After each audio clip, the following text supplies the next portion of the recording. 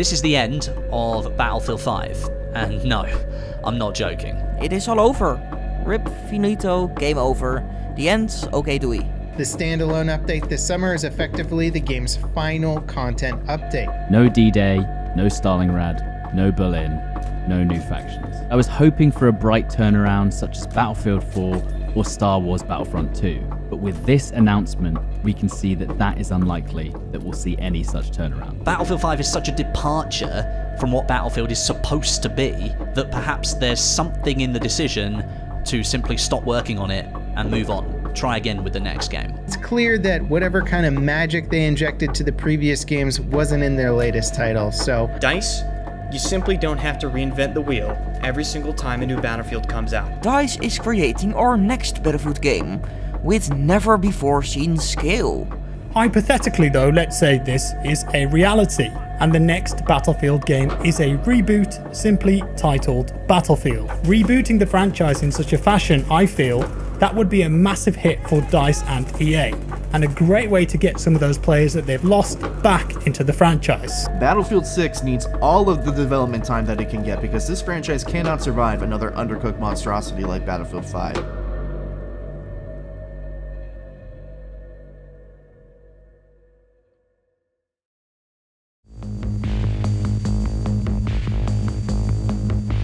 Battlefield 2042's development is widely reported to have been a tumultuous time for the team at DICE from the title's conceptual phase to its final stages. Leakers such as Tom Henderson had reported that this game began as a battle royale, while ex-DICE developers would state that the title had gone through multiple variation during its conceptual phase, with concepts such as a Cold War gone hot scenario or a Command & Conquer Renegade-inspired title with one large-scale map and one game mode, where players would be building bases and battling it out.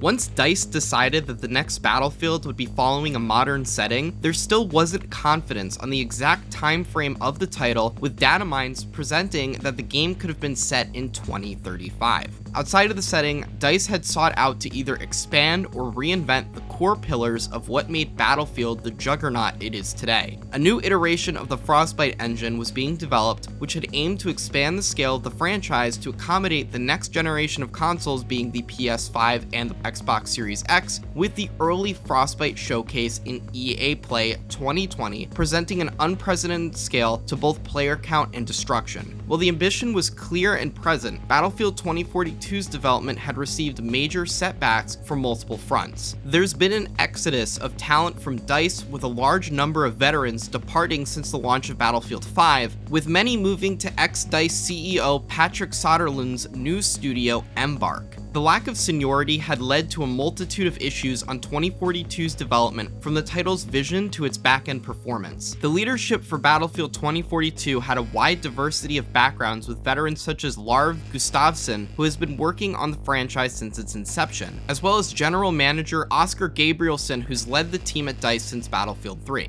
Then there's newer leads such as the senior vice president arriving from Activision Blizzard, working on the likes of Destiny and Call of Duty as it entered its Warzone era, and then there's the head of design who had no prior experience for a console title, let alone an FPS title, working on the likes of Candy Crush and Minion Rush mobile games. While not one person is directly responsible, as game development is a complex pipeline led by a large team of talented individuals, there are enough reports from leakers and alleged playtesters to suggest that the leadership was ignorant throughout Battlefield 2042's development on major issues such as the implementation of specialists and the open-ended level design. Additionally, the lockdown had set new challenges for the gaming industry as a whole, with developers working at home bringing a large amount of restructures of how developers were going to be able to communicate and playtest, and it did not help that some of the developers at DICE were reported to not have PCs that were sufficient enough to run the in-development builds of the game. With the short development time of only 3 years in addition to all the setbacks,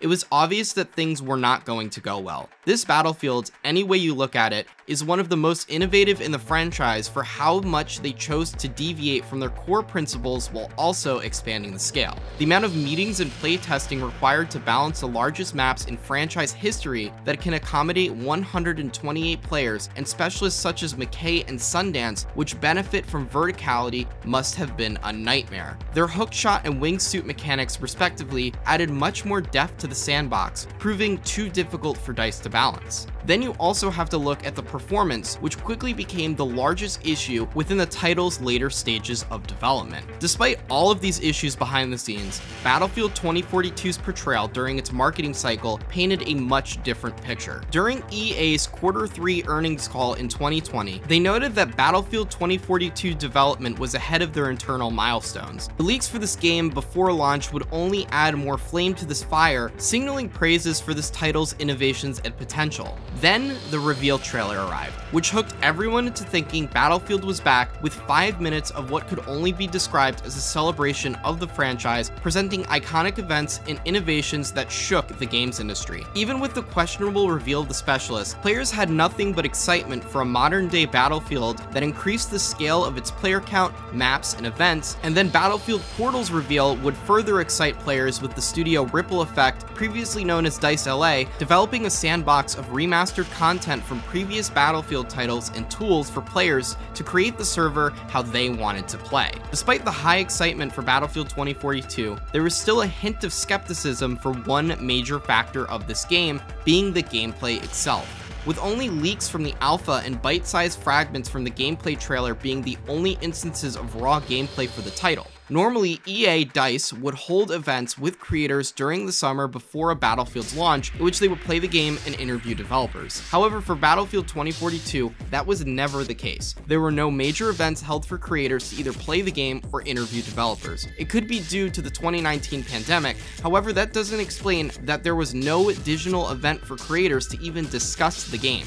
Worries only got worse once DICE announced a 1-month delay for the game from October 22nd to November 19th, 2021, where there was still no raw gameplay shown. The only chance for players to see any gameplay was to experience it for themselves in the beta, which would arrive on October 6th. And once the beta arrived, it became obvious why no raw gameplay was shown prior to this beta's launch.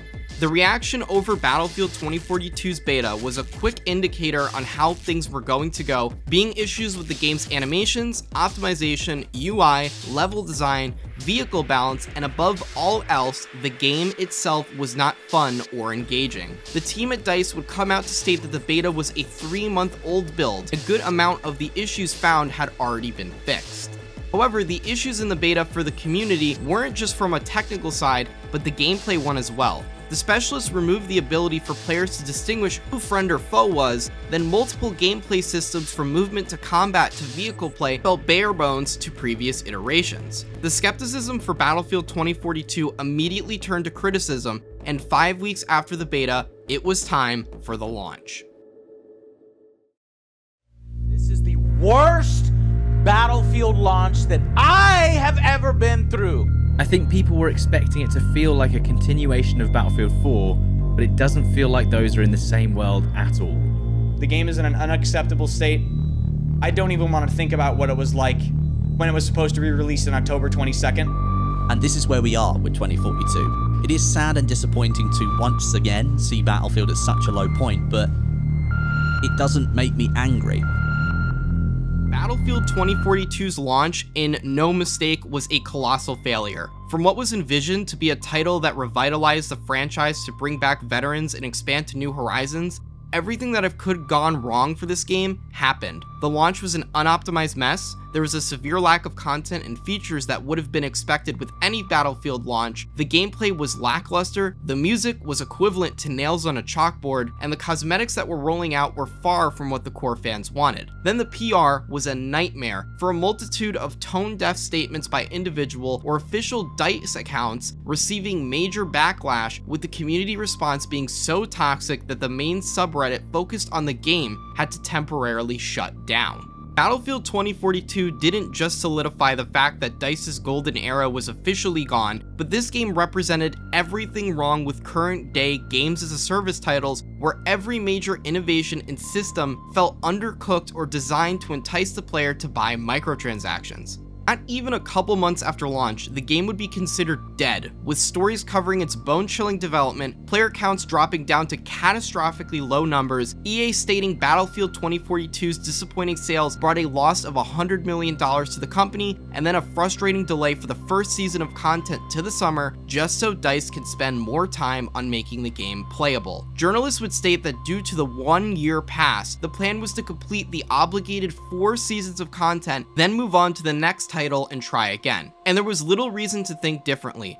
Battlefield as a franchise had collapsed, and it felt like there was no way back up.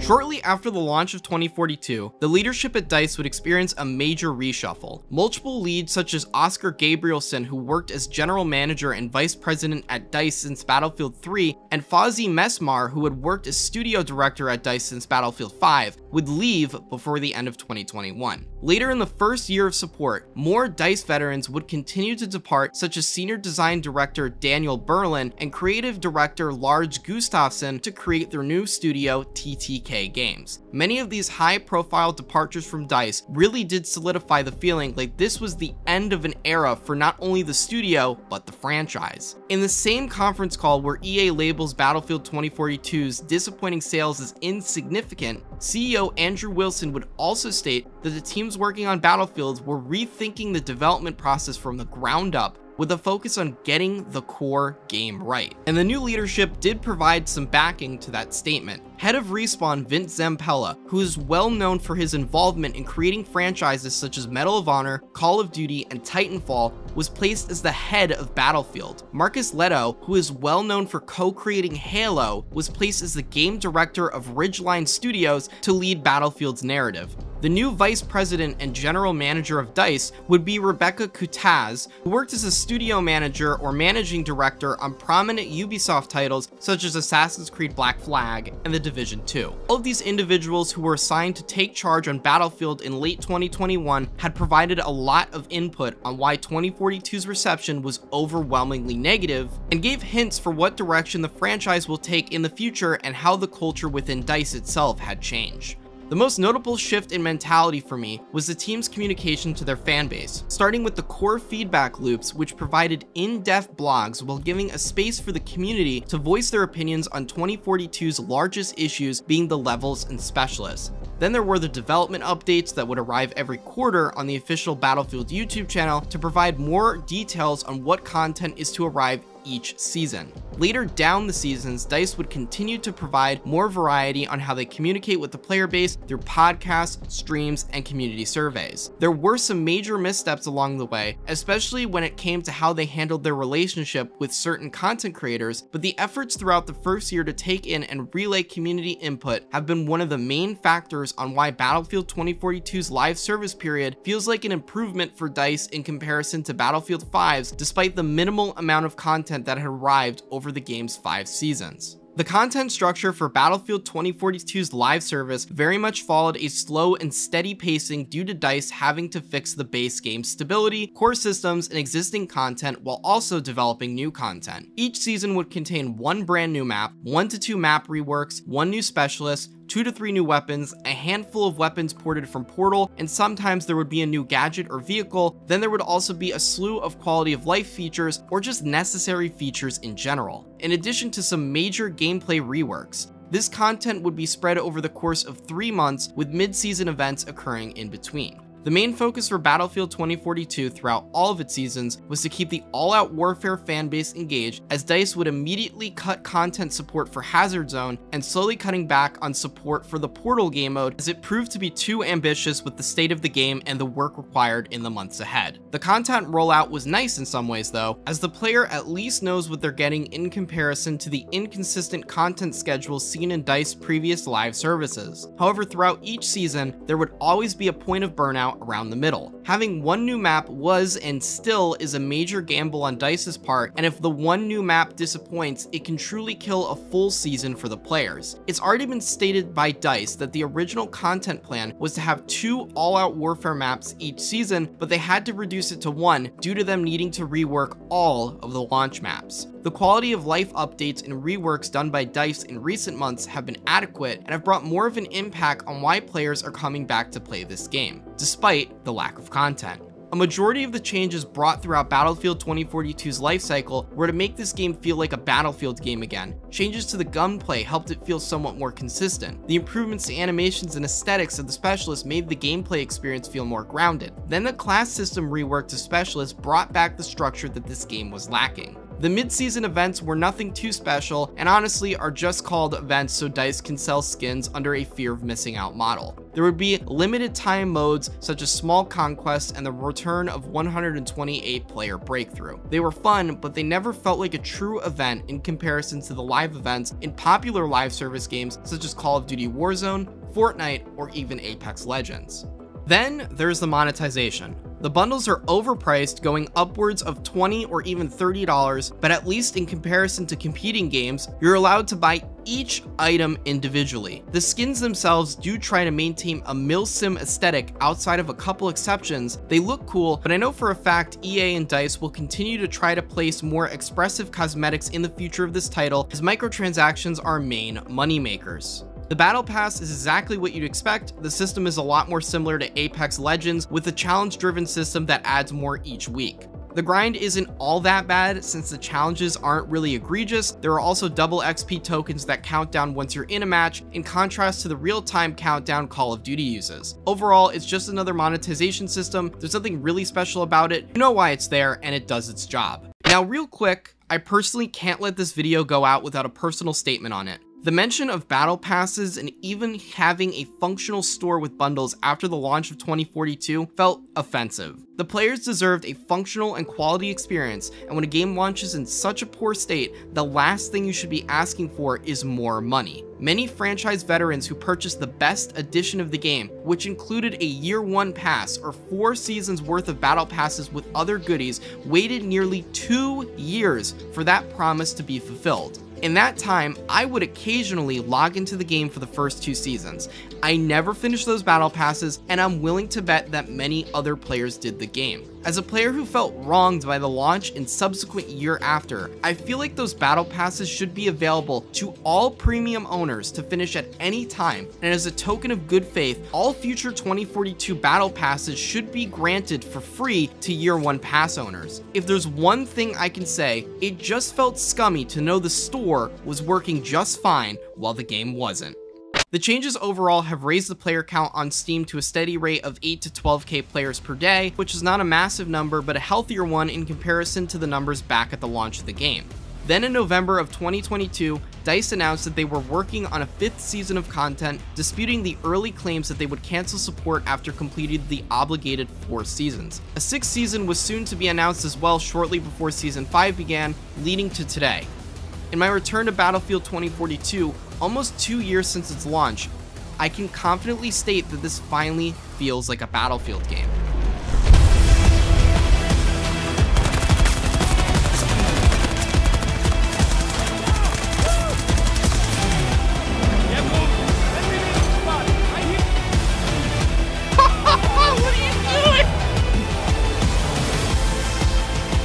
Battlefield 2042 is divided into 3 experiences: All-Out Warfare, Hazard Zone, and Portal. Portal was a Master Chief Collection-esque experience developed by Ripple Effect, while All-Out Warfare and Hazard Zone were the core Battlefield experience and an extraction shooter developed by DICE respectively. Portal and Hazard Zone have been largely abandoned, with All-Out Warfare being the main focus for all studios involved for 2042's live service, so we'll start with the other 2.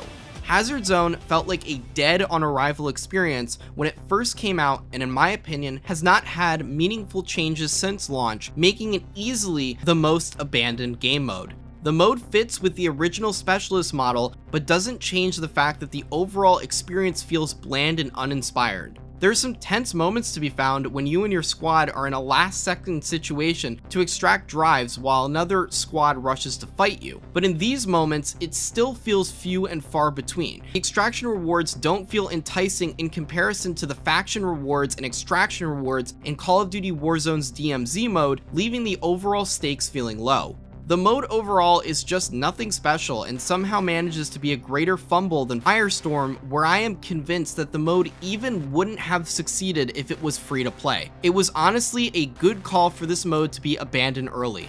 I wish it never shipped. On the contrary, Portal really deserved more. The concept of the mode is what sold so many people to pre-order the game. This mode easily could have been its own game and become a best of Battlefield collection. However, even when the concept of the mode is phenomenal, the execution has been both underwhelming and problematic. The quality of the ports are subpar, with the sounds and some of the animations feeling a step behind the titles they were replicating. Then the custom Portal servers relied too much on the belief that the community could do anything that wasn't a 24/7 dad gamer milsim or an XP farm server. There of course were some highlights such as the Sundance practice range and the 128 rush mode, which rose so high in popularity that it became a casual limited time mode for the game. Regardless, I look at Portal each time and think to myself, this really could have been something more special. I hope this mode gets another try. If Portal was rebranded as a free-to-play title with a major expansion every year, this really could be a new dawn for the Battlefield franchise and compete with the likes of Call of Duty in terms of sheer raw content.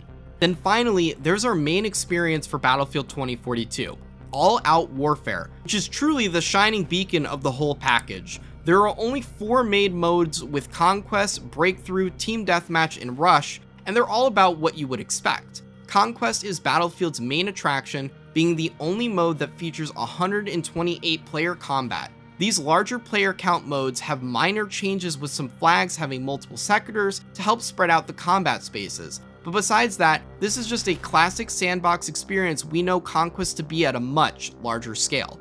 Breakthrough is the same mode we've known from Battlefield 1 and 5 as well, however it's really unbalanced, with the game being designed for the attackers to win. DICE even said it themselves, that the goal of each Breakthrough match is to make sure that the attackers get to the final point. While I get the intention of that, it honestly makes defending a frustrating experience for most of the match. Rush is a surprisingly fun mode and feels more accustomed with the specialists, as the smaller scale heightens their effectiveness, and Team Deathmatch is your classic brain-dead point-and-shoot the bad guys mode. There are some limited time modes that rotate weekly, such as Exodus Conquest, which reduces the scale to 64 players and gives you the ability to play on the Portal remasters as well, or 128 player Rush. But besides that, that's all the modes that we'll be getting for 2042, which is disappointing the more you think of it, along with the potential. Battlefield is a franchise that is known for a variety of large-scale modes that have captivated gamers time and time again. But it feels like they've stuck with what's safe for Battlefield 2042. Where's Titan Assault? Where's Frontlines? And most importantly, where's Operations? For a game that has no campaign, a narrative-led multiplayer mode like Operations felt like a given to be in this game, but it's just not here. But I guess, what can you expect from a game that is confirmed to not bring back even a server browser? Now onto the maps. There are only 12 maps in All Out Warfare, and after all the maps have gotten their reworks, I've honestly haven't had too many problems with them. The main highlights are the new maps that arrived during post-launch, with Exposure being one of the best DLC maps in recent memory. The map has incorporated a perfect balance of scale and balance for infantry, vehicles, and air support. Stranded brought back a pure meat grinder experience, and Spearhead is a good map in Breakthrough, but it struggles in Conquest due to the massive environmental spaces in between the objectives. Flashpoint is a sniper's dream, solid for those sniper masteries, with Reclaim being perfect for vehicles. While the later maps in the cycle have their flaws, all of the post-launch maps play well, have a lot of cover, feel relatively balanced, and they represent DICE's new mentality when designing their maps in comparison to the launch maps. The DLC maps are designed to follow a rectangular layout to make the full match experience feel a lot more linear and compact. Additionally, the pathways are heavily designed to entice players to move into a small to medium-sized central zone intended for chaotic close quarters combat. Looking at Exposure, Stranded, Spearhead, and Reclaimed, all of these maps passively guide infantry players to move into the C sector, which all contain these tight cornered spaces for infantry to chaotically battle it out on each other. In comparison, the launch maps followed a box layout to spread the combat out in multiple sectors. What resulted due to this was an immense amount of space in between the objectives, making the overall experience feel more of a walking simulator. DICE did attempt to fix some of this with the addition of the ingenious vehicle call-in system, but it unfortunately doesn't work very well in practice. The launch maps after their reworks definitely play a lot better, as DICE did attempt to push their new mentality onto these levels, but maps such as Kaleidoscope and Renewal show that DICE can only do so much to some of the worst maps in franchise history, with them still having a vast amount of open space and a couple of shipping containers in between. Some maps such as Orbital and Breakaway experience a much greater scale in their reworks, receiving brand new points of interest and objective placements, which provided a day and night difference to their original designs, providing that balance of scale and structured chaos within the sandbox. Hourglass is receiving its rework after this video launches, so there's not a single shred of doubt in my soul that when I say that this is the worst map in Battlefield history, and it's up there in FPS history, it really is no surprise that DICE saved this map for last. It's looking promising from the development update, as the overall size of the map is being reduced and multiple portions of the map are getting major redesigns. However, we're just gonna have to wait and see. While the maps of Battlefield 2042 play well, almost all of them are lacking two major pillars of what make a good Battlefield map: atmosphere and destruction. The atmosphere of 2042 is relatively bland, to say the least. That's disappointing, given the setting of this game is based on a world that has been pillaged by the effects of global warming. There of course are some moments in Battlefield 2042 that leaves you starstruck for its visuals, either it be witnessing the tornado crashing into the rocket on Orbital, or the chaotic moments you experience in every Battlefield match that feel straight out of a trailer or a movie. DICE still has their moments with 2042. The Frostbite engine still provides beautiful visuals and a chaotic scale that very few games can replicate. However, for Battlefield standards, this is still a mediocre result. If a player goes back to Battlefield 1 or 5, you'll see that awestruck visuals that occasionally stun you in Battlefield 2042 are a casual occurrence. Battlefield 1 is still the best looking Battlefield title in franchise history, as you venture through a multitude of environments that had both personality and history. Again, some of those elements do take place in 2042, however some maps feel way too clean. Most of the locations as well are these classified or desolate locations that don't have much of an opportunity to show that society used to be in these locations. It feels like they were designed for us to destroy this clean environment, and even then, the destruction for this game just feels subpar. Then there's Levolution. There is only one major Levolution event in 2042, which is the rocket's explosion in Orbital. Besides that, there's only minor destructive events, and they feel like a downgrade in comparison to previous titles, and it doesn't help that new titles such as the Finals has presented some of the best destruction tech in modern day gaming. But it's definitely a tough situation for the team at DICE when it comes to how much destruction there should be within each map. For positives, destruction looks beautiful and makes each map feel unique. From a technical and a balancing perspective, it must have been an absolute nightmare. The game runs decently now, but for us who played back at launch, we'll remember the excessive number of frame drops that occurred during any point when a building broke down. Additionally, when buildings broke down, the full building was gone, and for a franchise such as Battlefield, which promotes good positioning, it's hard to consider which areas should contain high amounts of destruction and which walls are made of bedrock. If only there was a feature that allowed players to build back cover. The final disappointment when talking about destruction is the tornadoes. Each Battlefield since 4 has had that trademark event.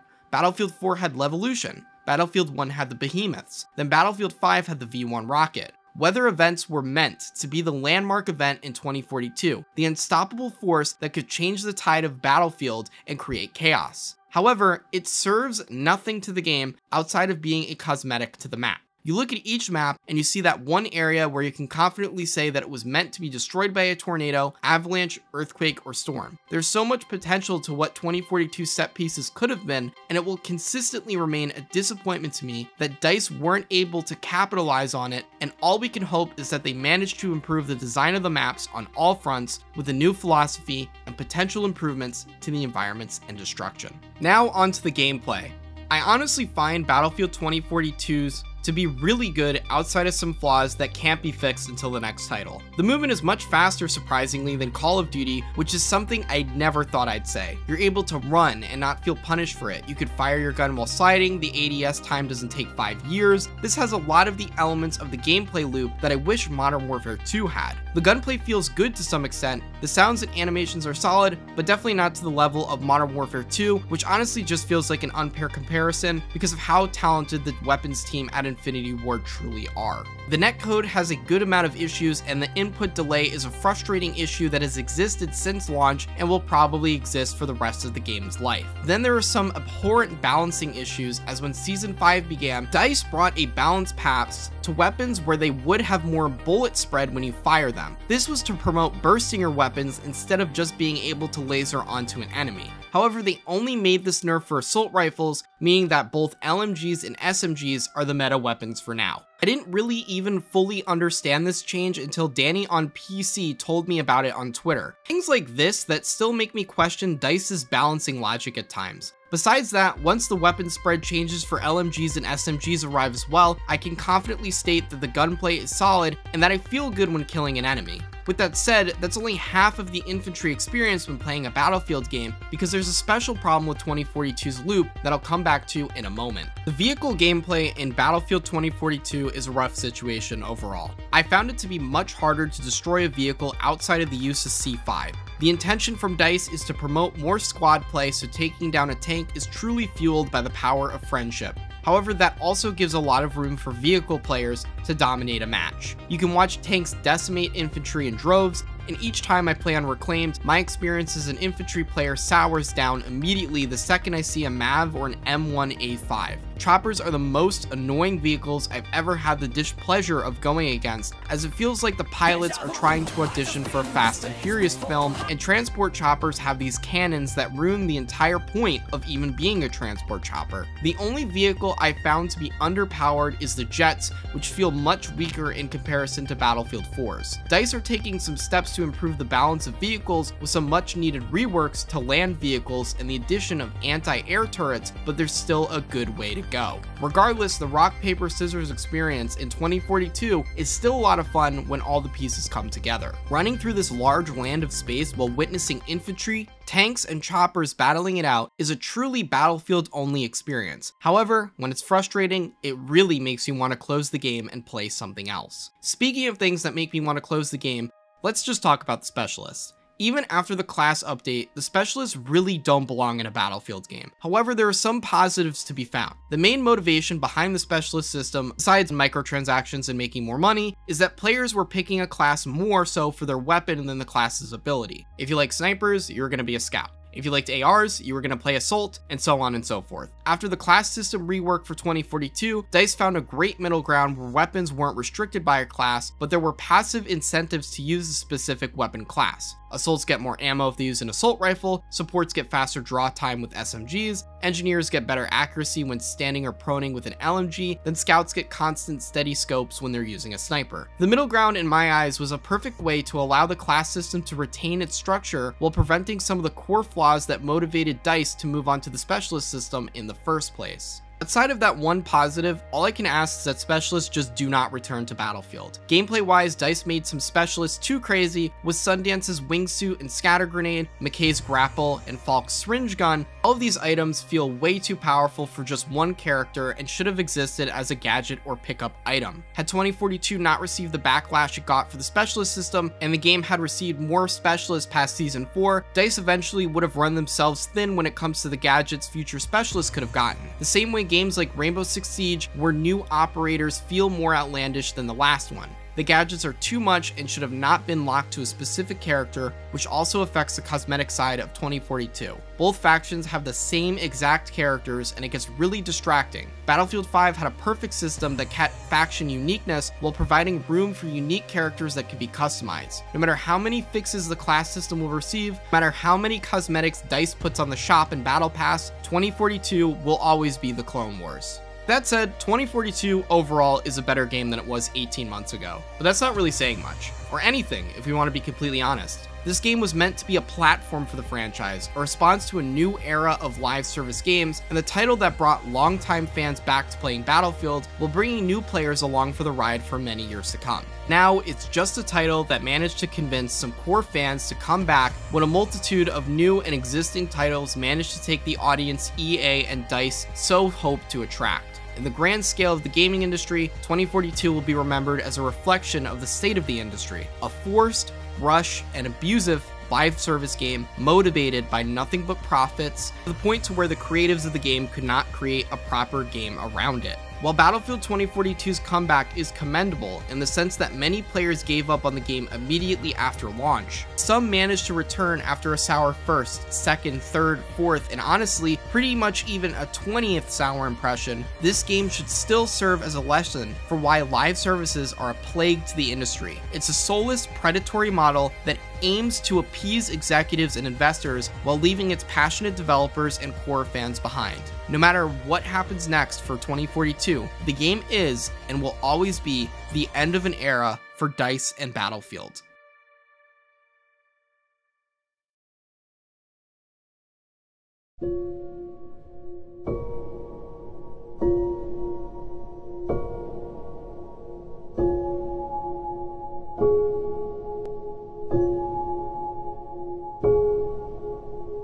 Battlefield 2042 still has a 6th season of content to go, and there's no shot of a doubt in my mind that this may be the end. There's no more maps to rework, the major systems that need to be reworked have been complete, and similar to Battlefield 5 and Battlefront 2, the game is not at a good enough state for DICE to close up shop and move on to the next title while we all wonder how successful the game could have been if it launched this way today. When it comes to the next title, there's a good amount of information for what's taking place. As stated earlier, the franchise as a whole will be led by Vince Zampella. The next title will feature a single-player campaign led by Marcus Leto Studios' Ridgeline Games. Then DICE will continue to work on multiplayer, and Ripple Effect will be working on a separate Battlefield game.